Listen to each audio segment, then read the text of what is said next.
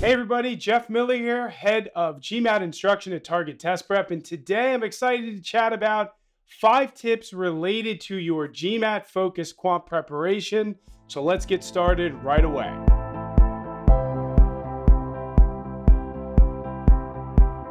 Tip number 1, learn about GMAT focused quant and then start with a practice test to get a baseline score. This is so important. If you jump into your GMAT focused preparation, especially on the quant side, and you don't really know what's going on, you don't really know what's tested, it's going to be very difficult to feel like you have a process moving forward with your prep. So what do you do instead? You learn about GMAT focused quant. You look about the question types that are tested in GMAT focused quant. You look at the concepts tested. Yes, I understand if you're used to the classic version of the GMAT, you might feel like things are changing a little bit, but they're not.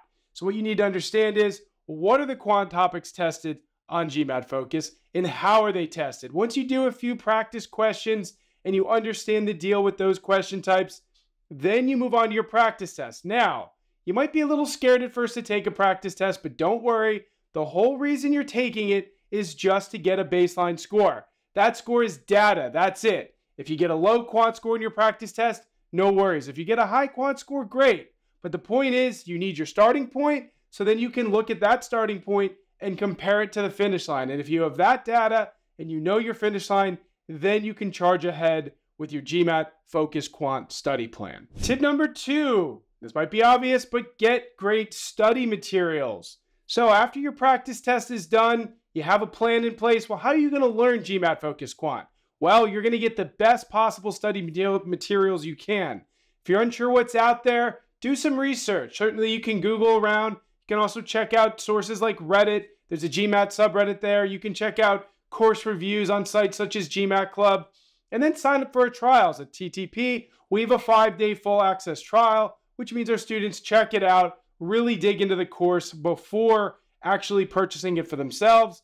And then once you have those study materials in place, then you know that you have what you need and a plan moving forward. And remember, you don't want to try to keep mixing and matching prep materials. Try to find one main resource that works for you outside of official questions and official guides, but one main resource that works for you where you feel like you really can learn and develop the knowledge you need for GMAT focused quant. And there's different aspects of those study materials that you probably want to look out for as well. Things like study plans, things like detailed analytics, large problem banks, things like review and custom tests.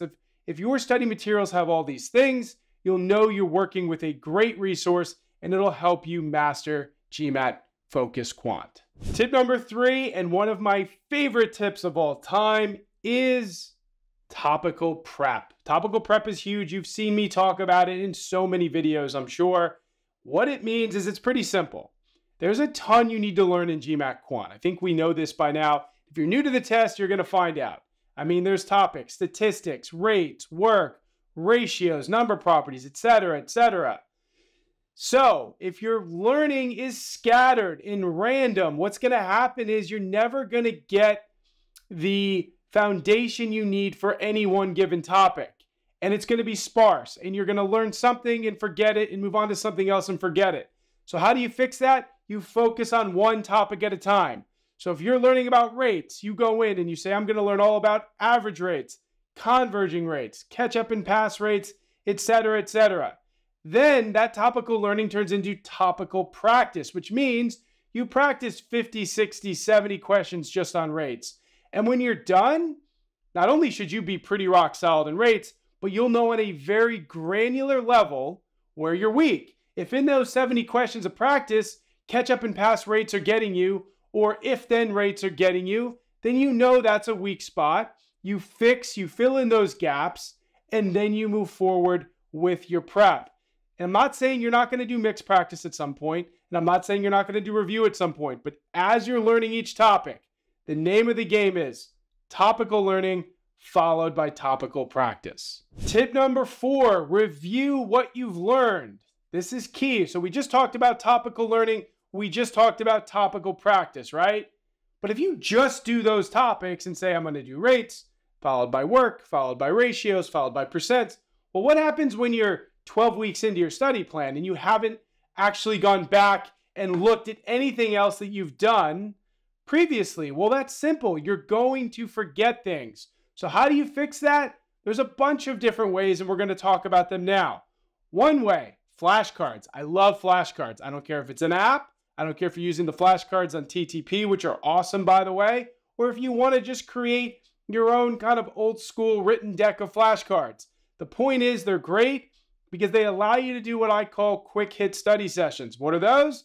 Well, when you're sitting at the doctor waiting in the waiting room, could you do a quick hit studying session there? Of course you could. You pull out your flashcards, you look through them.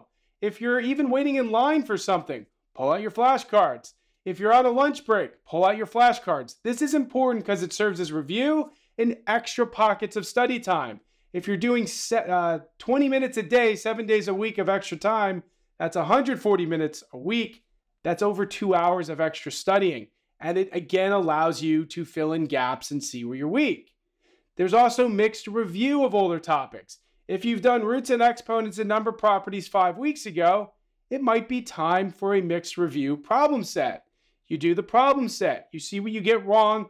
That allows you to see weak areas and again, fill in gaps. So it's a process. Topical learning, topical practice, review, flashcards, fill in gaps, rinse and repeat. And if you can follow that process, you're going to be successful in GMAT Focus Quant because A, you're going to learn stuff the right way, and B, you're going to review and make sure that nothing falls through the cracks prior to test day. Finally, tip 5, practice exams. Now, what about those is important? Well, first of all, besides taking your first one as a baseline score, save the rest. GMAT, they offer 6 total practice exams. 2 are free, 4 you have to purchase. But here's what's pretty cool. With these GMAT Focus practice exams, for at least the ones that you pay for, you can reset and retake them and you'll see different questions twice. That means those 4 practice exams turn into 8, plus the 2 free ones. That's 10 total. If you take one at the beginning, that leaves you with 9 at the end. You've got to space those out appropriately. You have to take them when you're feeling fresh. But the point is, don't waste them throughout your prep. Don't feel like you have to take a practice test every weekend. You just want to take them when you fully finished all of your prep. That's when you're going to see how all that GMAT Quant work paid off. And that's when you're going to see your true ability level. So again, your practice tests, take the official ones, save them to the end, space them out appropriately, and you should be knocking this out of the park if you've done everything I've said in this video. So look, if you're scared about GMAT Focus Quant, don't be. It's a process. It's going to take time, but if you can work hard, stick to your guns, do the topical learning, do your review, you will end up great on test day. I had a blast, everybody, talking to you about GMAT Focus Quant preparation tips. Hopefully you can take what you've learned in today's video, apply it to your own self-study, and realize you can dominate GMAT Focus Quant. If you like this video, please feel free to subscribe to our channel. We have tons more videos coming out. Leave comments if you want to hear about other videos in the future. And until next time, thank you all for watching, and I will talk to everybody soon. Happy studying, everybody.